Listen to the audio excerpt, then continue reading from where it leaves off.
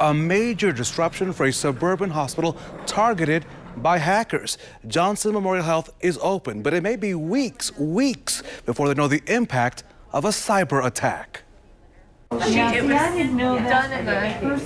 It's all hands on deck at Johnson Memorial Health. These handmade signs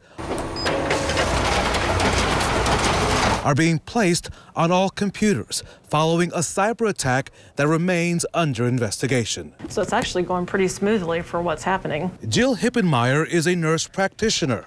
She and her co-workers are keeping good, handwritten, detailed records until the computers can be used again. I don't write that much anymore because no one does.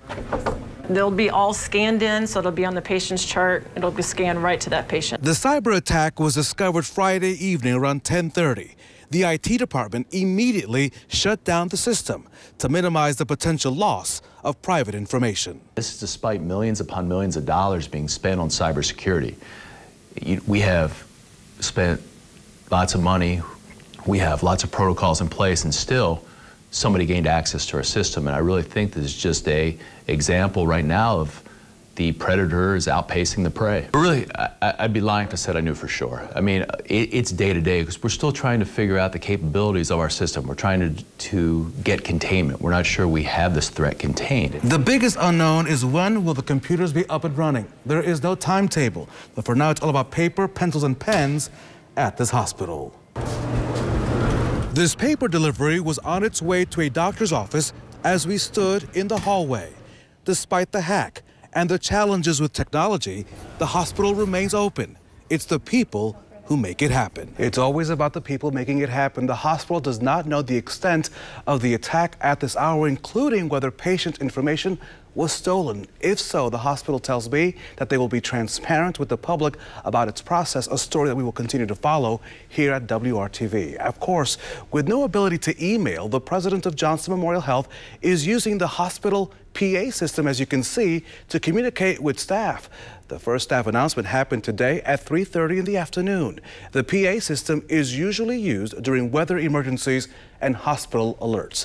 In the short term, it will be the fastest way to keep up to date with the staff and patients, since, of course, no email is available. Meanwhile, here in the capital city, Eskenazi Health also dealing with a cyber attack of its computer system. Some patient and employee information taken has been released on the dark web. According to Eskenazi, the information impacted may include your name, your date of birth, age, address, telephone number, email addresses, medical record number, patient account number, diagnosis, clinical information, as well as physician name, insurance information, prescriptions, date of service, driver's license number, passport number, face photos, social security numbers, and credit card information. That is a lot of information. So what can you expect? You will receive a letter at your home in the coming weeks from Eskenazi Health, indicating whether or not your personal information was affected and providing instructions on how to enroll in protection if you choose to do so. I recommend that you do take advantage of the protection plans. They will be free. You're also encouraged to contact the 3 credit bureaus who can detect any suspicious activity involving your credit. We have the phone numbers for all 3 credit bureaus listed in this story right now at our website, WRTV.com, as well as the WRTV app.